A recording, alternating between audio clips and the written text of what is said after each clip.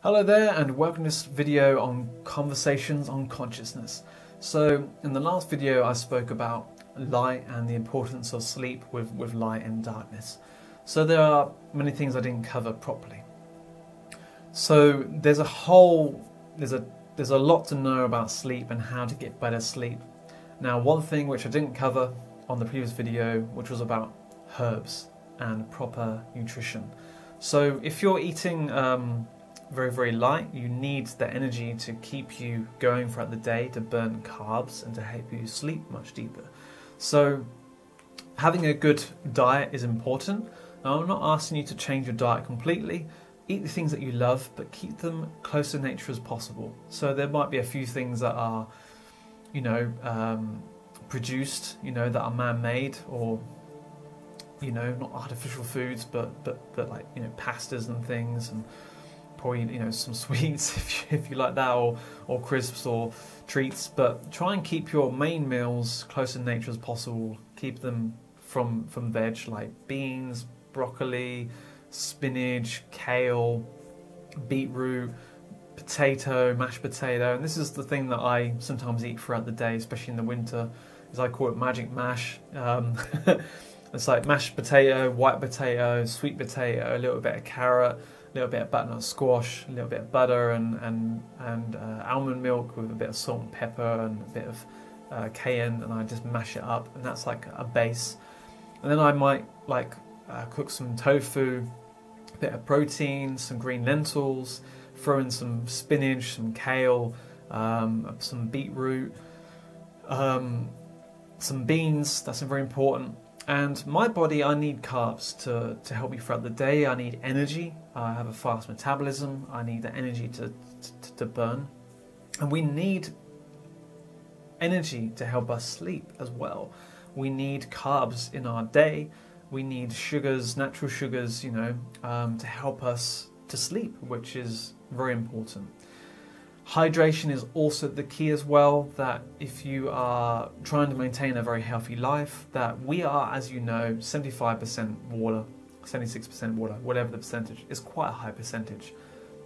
Compared to our body mass, a lot of us is hydration, water, liquid, blood. It's the rivers of our body which is flowing. We need that circulation, which is important to keep our body in motion, circulating. So water is very important.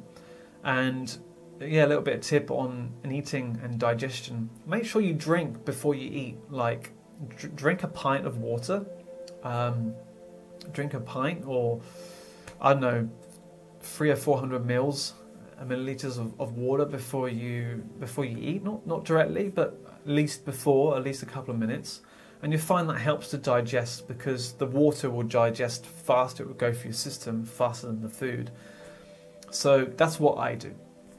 So hydration is the key. Make sure that you are hydrated before you sleep as well. And I'm not saying to drink tons and tons just before you sleep. Have a little bit of a sip. Have a little bit of sip of water. But however, have something an hour or so before you sleep, like a lot of water. Not drink like a litre, but a good pint or something.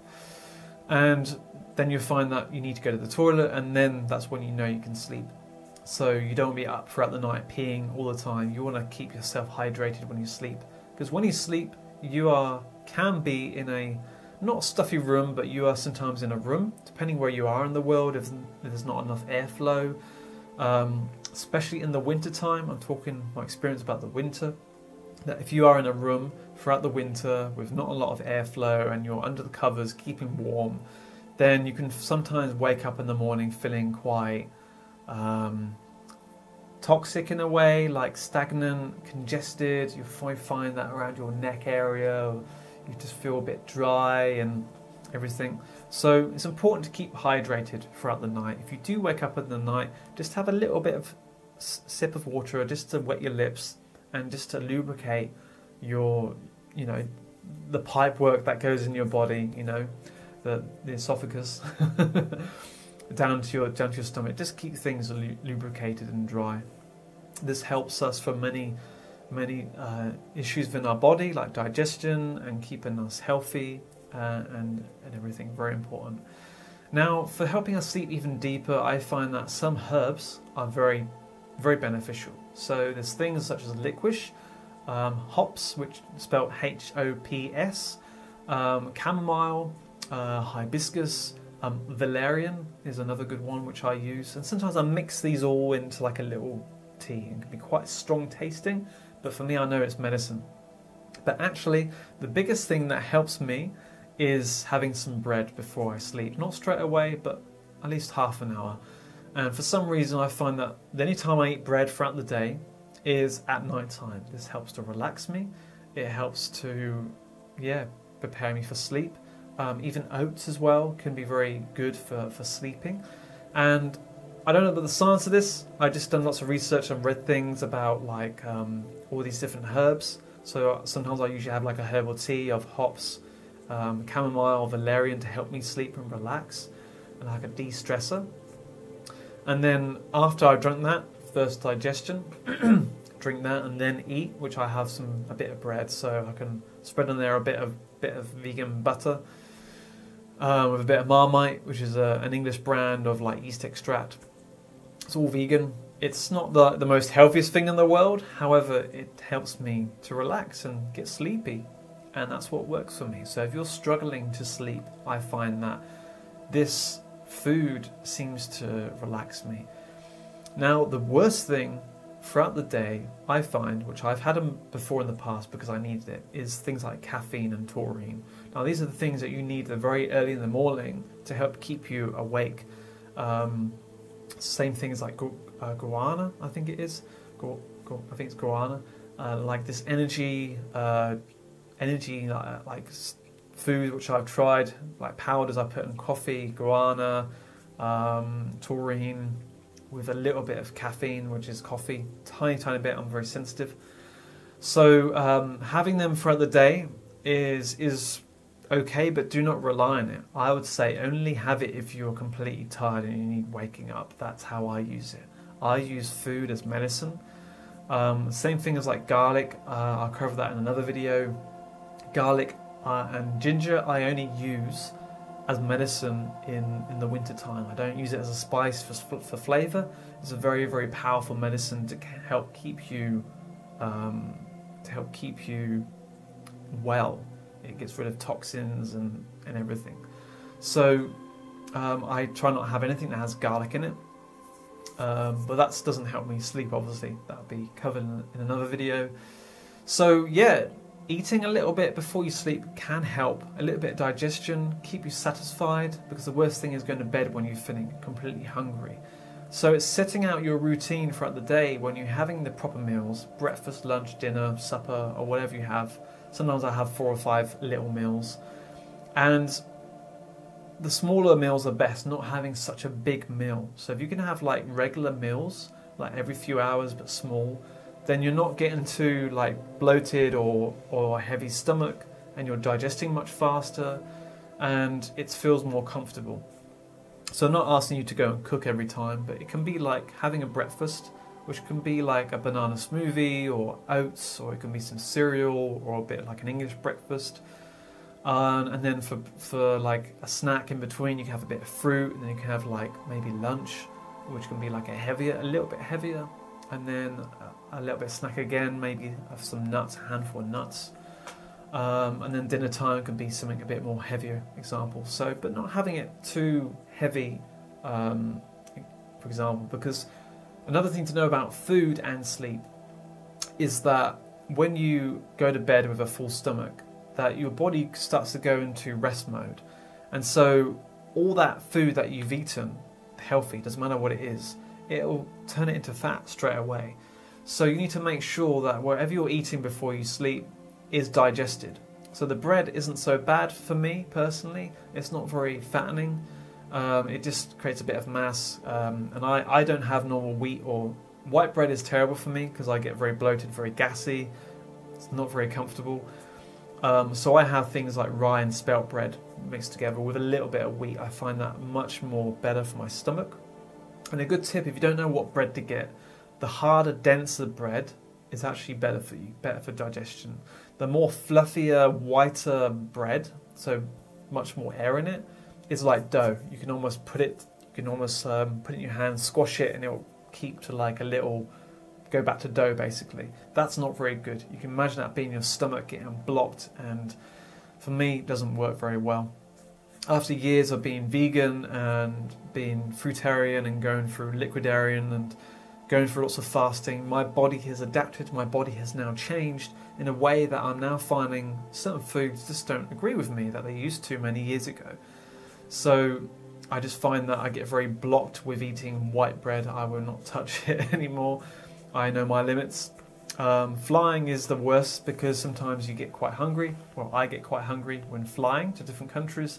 And the only thing to eat, being a vegan on there, isn't, they have a little bit of fruit, but all they have is just usually white rolls with like, that's it. So I end up eating that only with a bit of like jam. And that's terrible. So I've learned my lesson after a few times flying and not to do that anymore, because I know not to touch white bread. And yeah, going back to sleep with that, like if you're very gassy and like constipated with the things that you eat, then it can keep you awake and keep you feeling very uncomfortable. And yeah, digestion and indigestion is a very, uncomfortable thing in your body. So the most important thing to be when sleeping is being very comfortable. There are other tools out there, such as weighted blankets, which are much heavier blankets which you can put over yourself, which gives a sense of security and comfort when sleeping. So when I was traveling, when I was in Bali in Indonesia for 2 months, I had to learn to sleep with just a thin piece of material over me.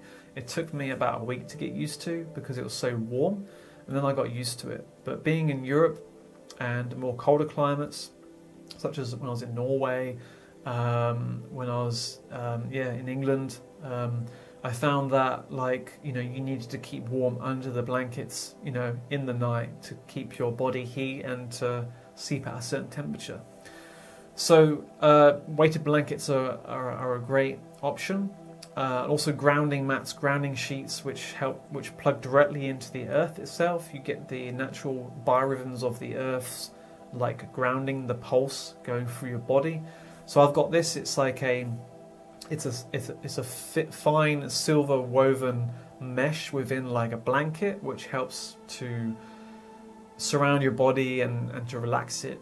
Now, earthing is very powerful. It's very important to do with the meridians on our body, especially the reflexology points. The K1 point, the kidney 1 point on the feet helps to anchors us down, helps keep our biorhythms balanced.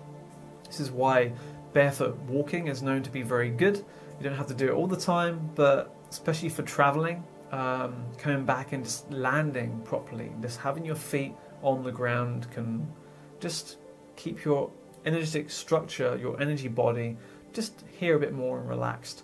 And for night, it can keep you going for a deeper sleep. So there are many tools out there for sleep. Sound, light, sleeping herbs.